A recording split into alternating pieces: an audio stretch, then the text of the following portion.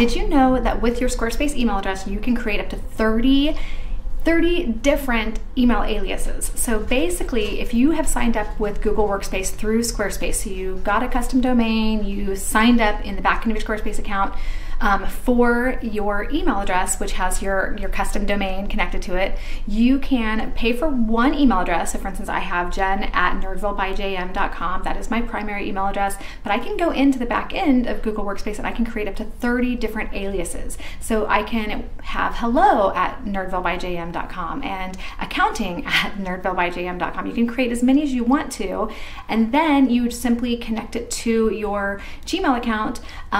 It's basically going to, you have a couple of different ways that you can do it. The way I have mine set up right now is that all of the emails go into my Gmail account, so into that primary one. I see them all in the same place, but it tells me what email address they actually sent it to, and then when I hit reply back, it replies back from that email address. So it's going to be a really good way to kind of keep things separate and basically keep my private email that I use, kind of keep that separate from the general public as well.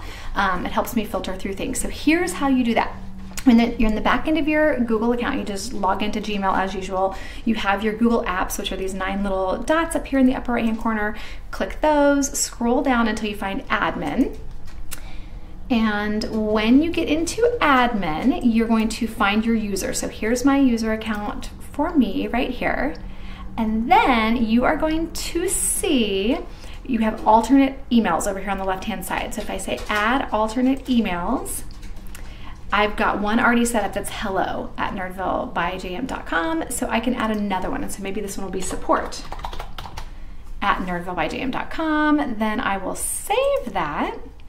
You can add as many as you want, like I said. So I've got these 2. Then you go back into your email, click those, or click the settings wheel this time. So we're gonna go into settings and we're gonna go to see all settings. Then you are going to go to accounts, and you'll see here that I've got send mail as, and I've got my Jennifer Maher, and then my office manager is my hello one. That's the one that I've already set up. So I can say I want to add another email address here, and this one is going to be the support. Let me move this over the way. Oops.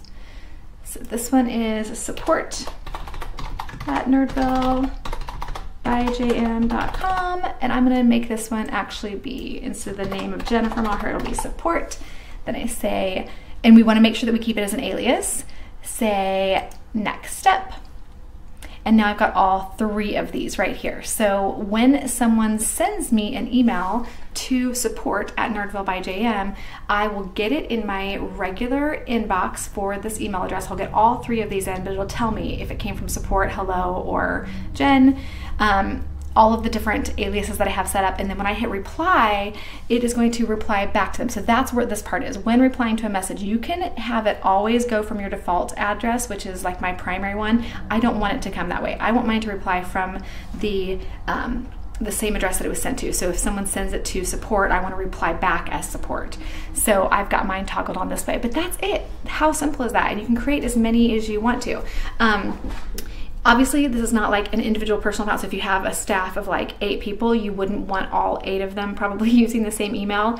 But if you were doing like a general, if it was okay, you could do one general email address with tons of different aliases if everyone was okay using the same account because you wanted to manage it. So it actually could be really, really beneficial if you were like managing a team. You could have a team email address that you only pay for one, but everyone logs into the same email system, but they're just looking for their own, like maybe they're going into folders. So you've got like, you know, Marcy has her own and Bob has his own folder, whatever. So they're just looking for their own emails. That could be a possibility. Just a thought.